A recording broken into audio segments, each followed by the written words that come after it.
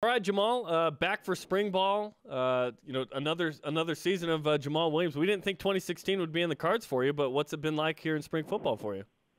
Spring football has been pretty good right now. It's pretty much learning a new offense, and it's a great offense, too, at that.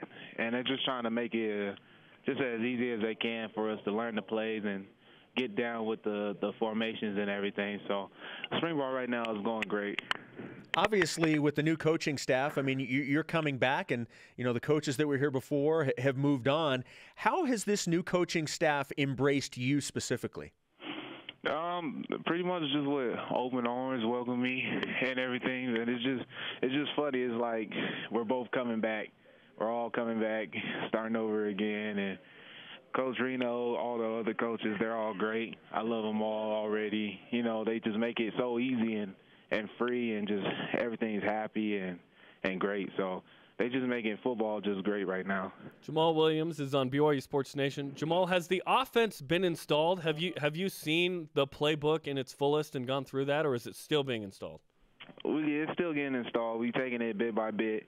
We're not just giving it all. They're not giving to us all like just here it is and learn it. They're taking it bit by bit, and they're going as slow, but not as slow. If we pick it up quickly, they go on to the next thing, and if they feel like we're struggling, we work on the same concepts we've been working on, and then we'll go from there. So they've been doing a great job on showing us how to do the plays and everything. From your specific standpoint, what's the difference in this offense from the offense that you're used to?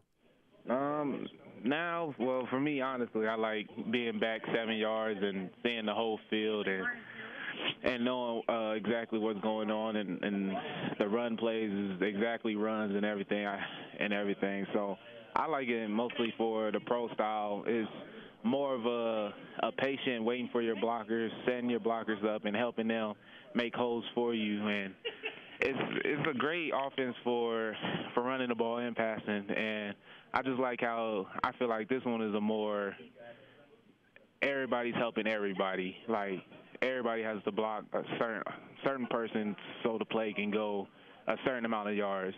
Like I just like how everything is, pretty much everything is just everybody working together and helping each other get what they need for the play. Jamaal Williams on BYU Sports Nation. It's important to understand that playbook. It's also important to understand the guy calling the plays. Can you understand Ty and his Texas drawl, Jamaal? Of course. Texas, it's just funny. I never had a Texan accent before, especially like Texas Ranger type. It's just hilarious to me. I just smile.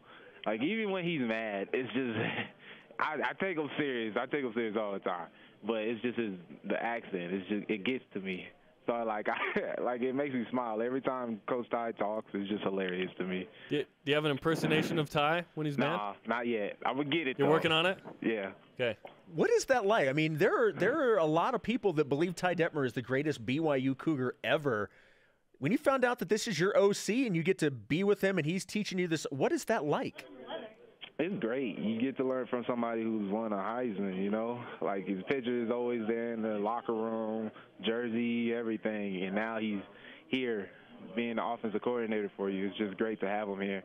And it's just great for, the other players to know that we have a Heisman winner as our offensive coordinator. So everything he's telling us is things we can put into our game and learn from him.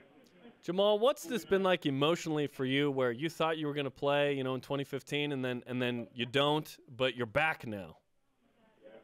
Just come with the same mindset as what you came in for.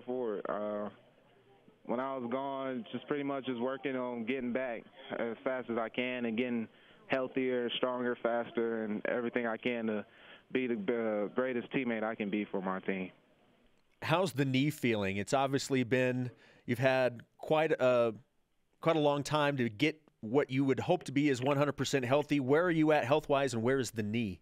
I'm 100.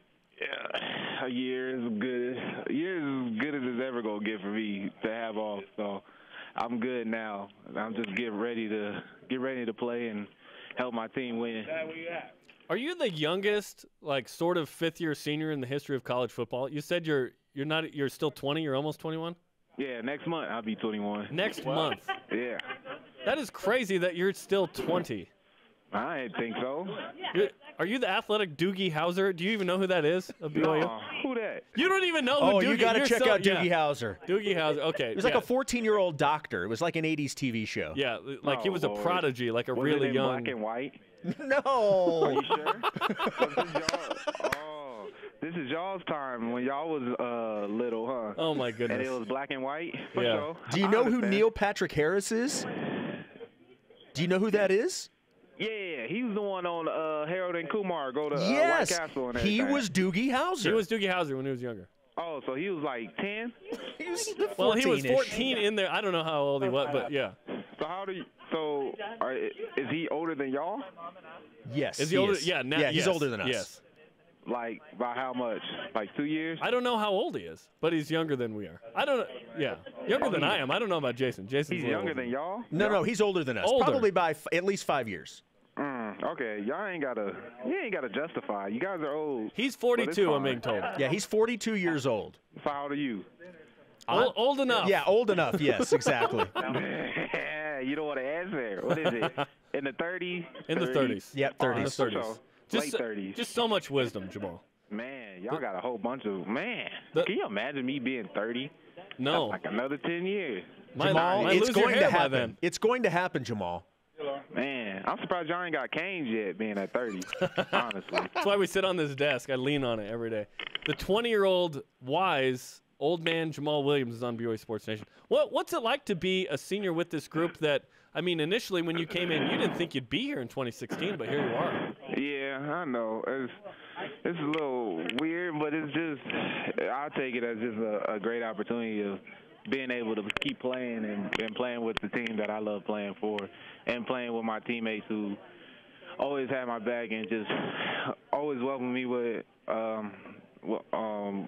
warm arms, and they just accept me for who I am, and that's exactly why I love being on this team.